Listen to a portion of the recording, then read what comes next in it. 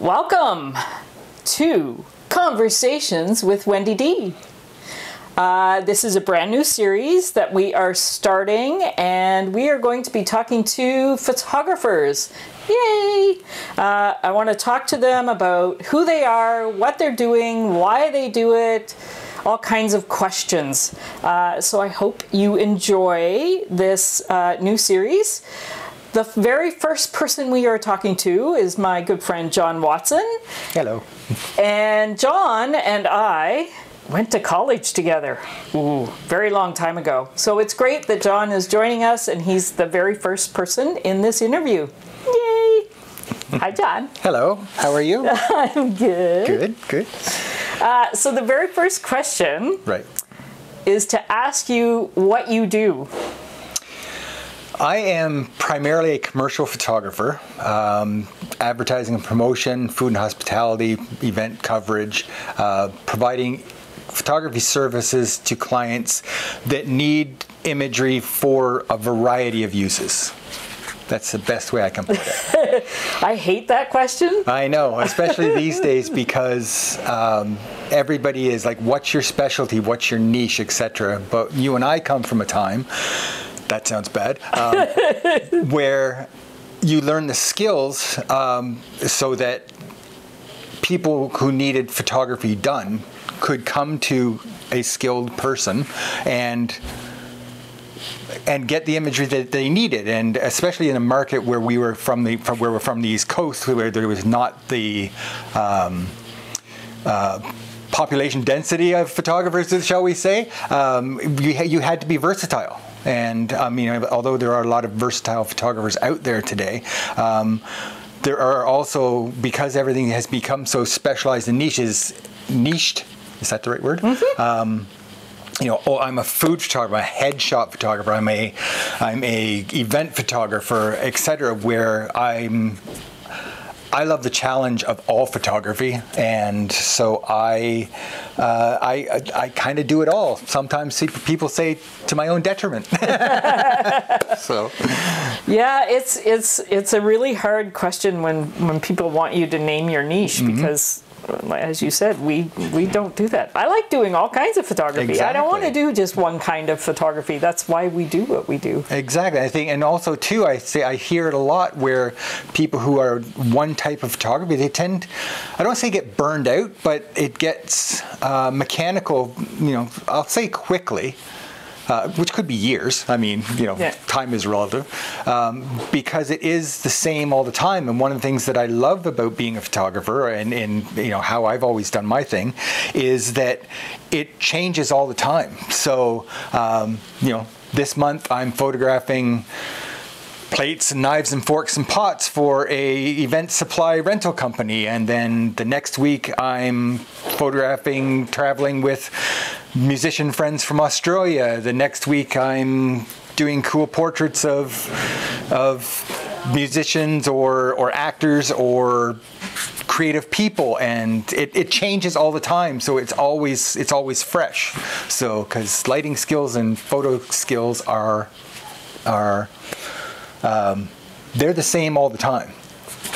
I agree, 100%. Go figure, we went to school together, so exactly. we have the same philosophy of photography. Yep. And the same amount of experience. Like, that's another big change, I think, especially these days, where it is so available to people now. Like, everybody has a phone that do amazing things. Like, you know, I mean, you can record whole, like, literally feature movies on an iPhone, and that's awesome. But at the same time, so let me ask you this way: when we were in college and we were shooting film, how much of a difference, like, do you see a huge difference in the industry as far as people still need to have images, but do you see a huge difference in the industry on how you work with your clients? Oh, definitely. Like, again, one of the great things is with the technology that's out there is that we can shoot remotely from the client, or either from the client or in the case of some gallery shoots and things like that, where there's multiple beings, departments, or whatever that need to, you know, to sort of see and get approval on the photos that are being produced. Some can be in New York, some can be in the room, some can be down the street. But with the technology that's there, everybody is present at the time of the shoot. Or again, if it's a smaller shoot, I can be shooting in my studio, shoot things, and almost instantaneously, again, can go to the client and they can go, yep, love that, and it's done. So, and also with overlays on like packaging artwork and things like that, we can see it, and as we shoot it, put it right into the mock-up or the layout, and see how it's working, see what changes need to be made and things like that. So yeah, I mean, technology is amazing in that realm compared to film. With film, as you know, even with rush processing on transparent, I mean, you dropped it off, and you know, I mean, remember the days when we were working together and people would be complaining because you know, it's going to take an hour. So I mean, at 1 hour photo labs and things like that, even or slide processing, that was huge. Like, you know, so and that, you know, that came, you know, how far into things were we?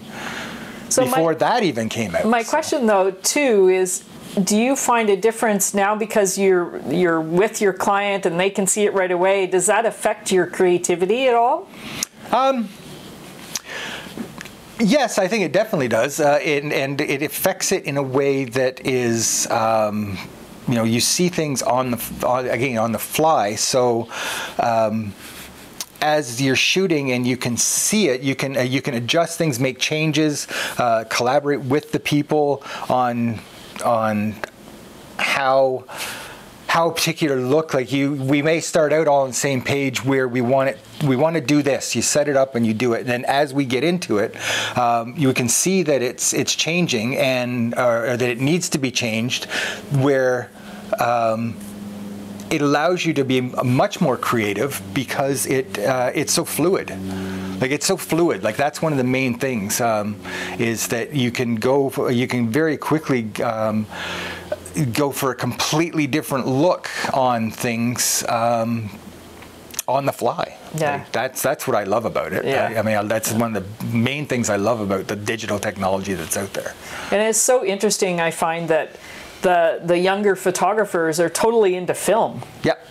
Yep, I know, it's funny. Eh? And I'm like, I love film too, yep. But I love the digital, the ability to see things right away and look on the back of the camera. And, yep. But, you know, as I've been doing it, I just did a series on using film yep. to better understand the process. Mm-hmm. I feel like, I don't know if you feel the same way, that because I learned on film, going digital was easier. Yes, definitely. Definitely, and because it also, I think it imprinted some base knowledge or base skills yeah. that can kind of get lost in the technology, like where we are today, because again, somebody can just pick up a camera and, you know, point it at something and oh yeah, that looks good, but. Yeah. Does it?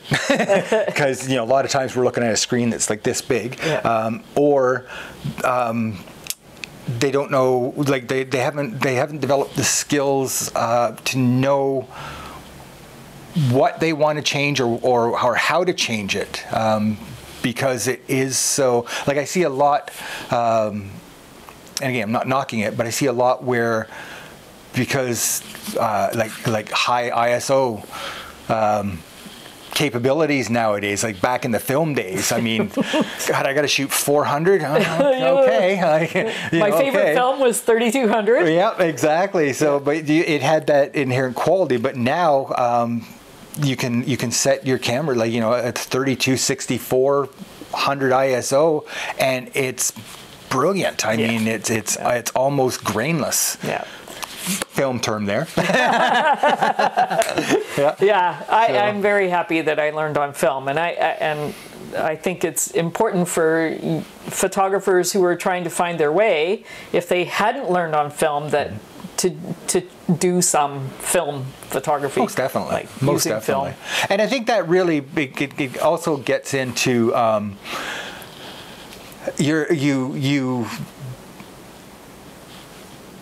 because the technology is so good in the high ISO range and things like that, it's so much easier to shoot available light no matter where you are.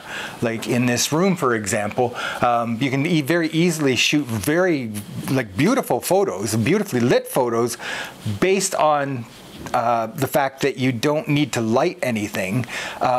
So is that diminishing the learning about light, because it's so natural looking to us, but it doesn't, because even in any given room, the light quality of moving closer to the window, shooting through a diffused curtain, things like that,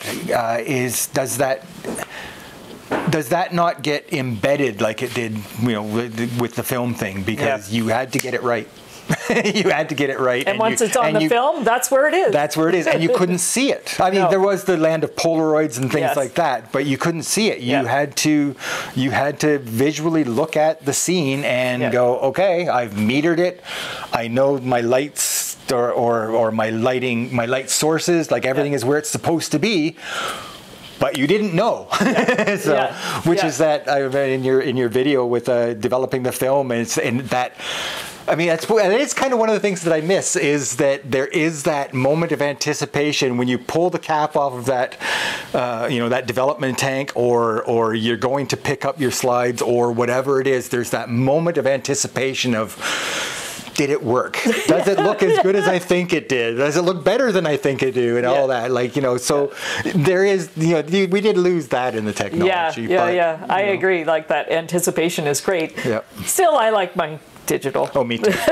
Me too. Because they're tools. Yeah, right? Exactly. That's what I was explaining that to somebody the other day.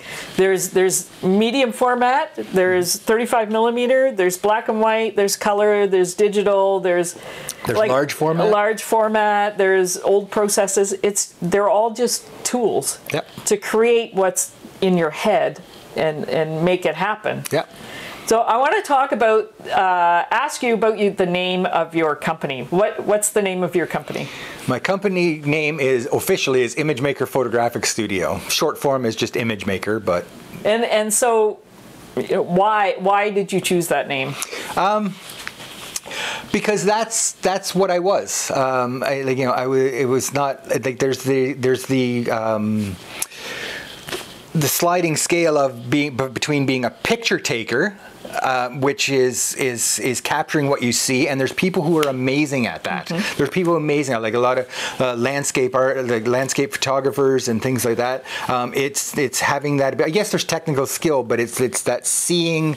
This is what I see. How can I capture it at its prime, so it looks its best? Where being a commercial photographer, which I'd always been interested in, is the fact that we have to, it's like in the film or television, you have to create that image. Like, you have to build it, you have to light it, you have to prop it, you have to style it. So it's building an image, it's not capturing what you see. Does that make sense? Yeah, totally. So yeah. And have you had that name since, like, I know, it's many years since college? Yeah, pretty much. I came up with that name, I think, about 2 years after college. Wow. So, over 40 years. I know, it's scary when you think about it. So why photography?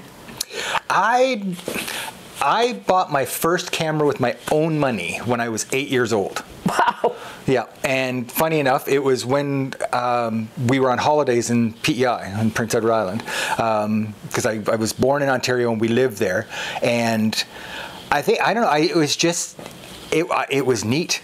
I mean, that's basically what it boils down to, is it was neat, because again, it was back in the day where that was not as everywhere as it is now. It's not as prevalent. I mean, very few people even owned cameras, and again, there was that, and that was the day there weren't even labs that you could go and drop things at. You had to send it somewhere, so it would be weeks. And then, so we're out on holidays, we're walking around, and there's this little box, and you can do this, and then you get it back, and it's like, that's cool. Like, this is where we were, or this is that, that beautiful horse I saw. And I just thought it was amazing.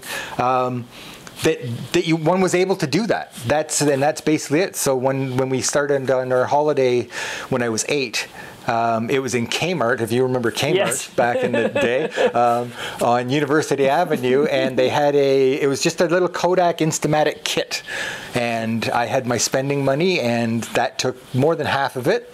And my parents questioned, "Are you sure you want to do this?" I went, "Yeah." So, and I spent my holiday taking pictures and then getting my parents to buy me more film because, I didn't comprehend that, oh, well, there's only why isn't it working anymore? We got to change the film. Well, then you got to buy more film. So, and that's the other thing about film compared to digital too. I mean, with the digital technology, what's your, like, I shoot with 64 gigabyte cards most of the time. You can get 128, 100, you can get a terabyte now. I can do 2,000 photos on my camera before I have to, so it's very easy to shotgun it or, just take way too much. Where with film, you had 36 or was 24 or 24 or on the medium format 10 or 12 exactly. So you really had to think it. There's that the movie.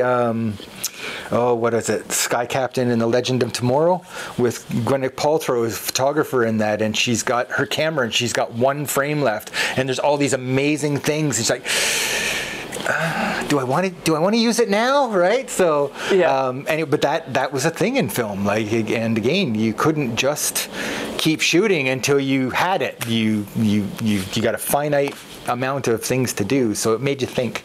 It made you think. It made you slow down sometimes. Made you slow down, and that's a major one. Yeah, so. I'm going to be asking every photographer who comes into this conversation to choose 3 images for us to talk about. Why they did it, or what was important, or what it meant, or something like that. And when I asked John to do that, he said it was really, really hard. Very hard. Yeah. So I'm going to try and do it too, but it's really hard. So John chose 9 images, and I'm going to go through them quickly so you can just see them. And I said to John when I looked at them, they are totally John. This is totally what John does. And this is where? That's Peggy's Cove in Nova Scotia, the iconic Peggy's Cove. So that's beautiful. Mm-hmm. And this? That was a food shoot for a friend turned client, Karina Inkster, who's a vegan fitness instructor and coach, and I've done 5 books with her, 2 of which are her vegan athlete and vegan vitality. So these were the recipe shots for the cookbook. Nice. So, and that's one of them, and that's at location in her little apartment in the West End, or no, sorry, in Kitsilano. And this is a commercial shoot for a furniture designer named Sabina Hill Design, and she does amazing one-off. They're art pieces. Like it's not mass produced. And so her stuff is got many textures, layers of glass, metal, salmon skin, leather, all kinds of stuff. Very technically tricky to shoot. So, and this is actually my friend Julio, and just wanted to do a creative session one day, and he came by, and I said, "Hey, you busy? Can we do some stuff?" You were playing. I was playing because I love to play. So. Again, is a friend that came down. I was down in Texas helping to teach at the Texas School of Photography, and woman there that I met, her boyfriend was Canadian who now lives in the Yukon. Anyway, they were going to connect and see each other for the first time in 10 or 20 years. Oh, wow. So it's like, hey, yeah, you got a cool look. I want to play. Yeah. Let's do some photos. This is Gonga Giri. He's an Aussie didgeridoo, pumping percussive didgeridoo player that I met, about 20 years ago. And amazing musician. Amazing musician, yeah. Find his music. Yep. And this was at a Roots and Blues Festival up in Salmon Arm. And amazing friendships and people that I've met and adventures I've had with that whole family. So I love live performance stuff. I love live performance, especially music things. I just love the energy. With Gonga, it was a lot of festivals rather than like one-off show like concerts. And I love that whole festival vibe of 72 hours of outside and music and community and amazingly talented people in all realms of creativity. I mean, I highly recommend that everyone go to at least one multi-day festival and stay for the entire thing. It's hard.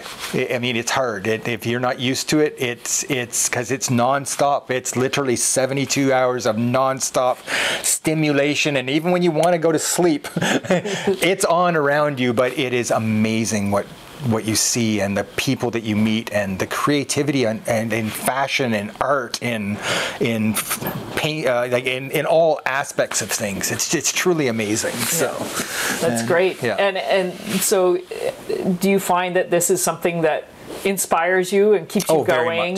Very much so. And it keeps you young because you're around that energy. And again, a lot of the festival goers and things like that, I mean, they're younger, but it goes from literally people bring their babies, and yes, people nowadays, you see, it's one of the cutest things is to see little babies with giant noise canceling headphones on so they protect their hearing and things. Yeah. But right up to 80, and I think the oldest person I ever met at a festival was 91. Oh wow! And that's awesome. You would not know. Yeah. You would not know. I mean, yes, it's that artistic, an elder, but full of life. Yeah. Just amazing. So yeah, keeps me going for sure. Let's talk about this one. Now, this was one of the ones that you really chose. So what is this image all about? This image is all about, I was going through a bit of a time when, again, being a commercial photographer, a lot of times it's not the most exciting stuff. I wasn't kidding when I was talking about shooting pots and pans and things like that, because I mean that's part of it. Catalog, e-commerce, a lot of stuff is mundane at best. So I really wanted to do something that was really full-on creative, that's just for me. This image incorporates a couple of different things, like the background image of Stonehenge I shot when we went on a trip in 2016, and then the shot of our model here, my friend Keely, I shot that in the studio. And then got into the compositing, which I've done a lot of in my photography for commercial things. A lot of times it's stripping in windows and interiors or movie screens or and things like that. But I've never sort of done it in something like this. Cutting out fur, yeah, that's a whole new skill set that I had to learn that was driving me up the wall. So it was full on just a creative endeavor. My wife, my lovely wife Chrissy, who you know quite well, she made this whole outfit, and it was fun. And that's what keeps us going, because it's the fun stuff, right? Yeah. Like, it's photographing plates. That's the work part. Things like this is. So, do you find when you do images for yourself like this, that when you go back to the other work, you're reinvigorated again? Yes, definitely, because it gets things again when you get going in things that are sort of the mundane, it gets a bit mechanical. Yeah. And but it's still the same skill sets. You still have to do lighting, you still have to their camera angle is important, and things like some of it is a little more rigid, like when you're doing like stuff that's for somebody's catalog or of their product and things. I mean, it has to be the color that it is. Yeah. You know, it has to look like it does. So it can get a little mechanical, because once you sort of get things set, it gets repetitive and things like that. But when you go out and do something like this, you come back and yes, you're still lighting a water bottle or a thermos, but it's all new because it's lighting, it's photography, you know, and and I think that's one of the things that I really love in the direction I went, is I love the lighting aspect of it. Like I love the lighting. I love figuring that out and making it look. I mean, I've had a couple of times where people say, "Oh, don't you love it? They have light?" And it's like, yeah, I do, but I lit this totally. This is inside a dark room, and they're like, "Wow, it looks like it's outside," or you know, whatever it is, and I love that. So this incorporates ImageMaker. So, hence ImageMaker, exactly. So. All right, let's talk about the next one. Oh, Nori. Again, this was a fellow that I met through a common friend, and we were just chatting. And I mean, he's a beautiful man. I mean, personality, his energy, his look, he's a super talented musician, actor. You know, again, creative person, very spiritual, etc. I said, hey, I'd love to. Would you be interested in doing some photos sometime? And he's like, well, yes, I'd love to do that. So he came to the studio, and we wanted to play, and so we spent, I don't know, I said an hour, and I think we were 3. So, which often happens when you're playing, as you know. 100%. Yeah, and with this, and I love this photo because like when you look at his face, like, you know, like one of the things, especially when I'm shooting musicians, I always say just play. Like just play. You're not posing for a camera. You're not. We're not doing. Well, I mean, again, if it's the photo they need for a poster because they're getting work or whatever, but for the photo of the musician, it's like just play. And his like you can see his love of music and his soul in this photo, and there's nothing staged. I mean, yes, we lit it, we had the thing, and then I just let him play, and I captured that moment. But so it is kind of taking a picture of what I see, but it's building the look of the scene, and you know, and making that enhance, or you know, that it complements his you know, his emotion and his feeling. And this is one of my favorite pictures I've done in a long time, and it's largely because of how deep he is into it. So. The expressions, it's amazing. You can feel him playing, and you can feel that he's feeling the music. Yeah, definitely. It's incredible. So this section is just a few questions, but they're rapid fire. Okay, ready. What would be one piece of advice that you give to other photographers? Don't get lost in gear. What's your favorite snack food? Pretzels. Favorite lens? 100mm macro. Natural light or strobes? Combination. Strobe. Favorite thing to photograph? Oh God. One thing. I don't. Live music. Handheld or tripod? Tripod. Film or digital? Digital. Favorite location you've ever worked in? Oh my God. I don't know. Australia. When you're working in the studio, music or no music? Yes. No. No music. It depends, because it depends. If there's other people around, then generally have some music. But if I'm working by myself, a lot of times I don't have music. Do you meditate? Yes. Social media, Facebook, Instagram, X, Reddit, Substack, Discord, what do you like? None of it. Necessary evil. I'm going to leave it at that. Nikon, Canon, Sony, Fuji. I currently use Canon. And your favorite piece of software? Photoshop. And what phone do you have? iPhone 12 mini. Don't get lost in the gear. All right, so this is the section where I, the photographer, are going to take a portrait of the photographer. And I chose to use natural light for John because it's a beautiful day today. And I'm using my 85, and it's a 1.4, which is awesome, but it only manually focuses on this camera. So it takes me a while. Like the old days. It's the old days. You actually have to turn the thing yourself. And I love this lens. It's my favorite lens. And so this is what we're going to do. We're going to do some portraits. All right. And I'm going to sort of fast forward on this section. Okay, chin down. Yeah. Down a little more. I'm just going to change my... Oh, yeah, there we go. 1.6.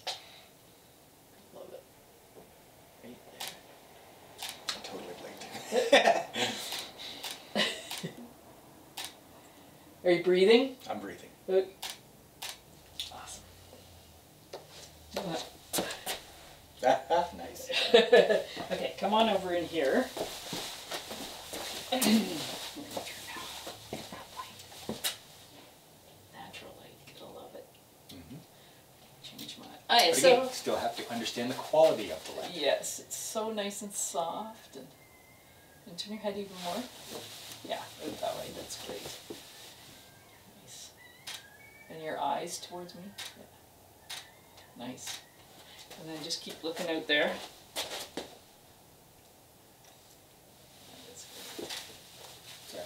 Oh, sorry. You're allowed to move. Love it. And then come away from the wall. Come right about here. And a little closer to the, yeah. And looking out the window again for one. Maybe you looking at like, yeah, cheating that way. Nice. That's great. Hang up, I'm just going to fix that. Had to curl there.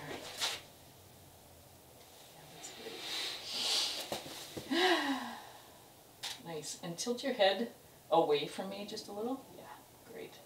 And turn your chin just a little towards me. Yeah, great. And your eyes a little towards me as well. Yeah. And right into the lens. Yeah. And tilt your head just a little and chin down just a little.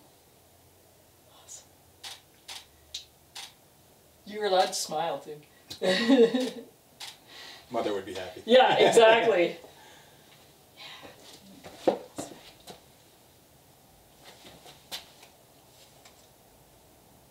Focusing. It's so strange. And then turn your head hard that way. Yeah, nice. That's great. Best beard to photograph. Awesome.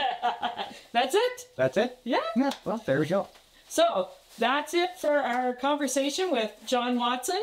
In the link below, I am going to put his website and his social media because he uses it so much. Yeah. I have to be better now. I'll have to do more. And if you liked this, don't forget to subscribe and share with your friends. And as always, remember to breathe. There you go. Thanks.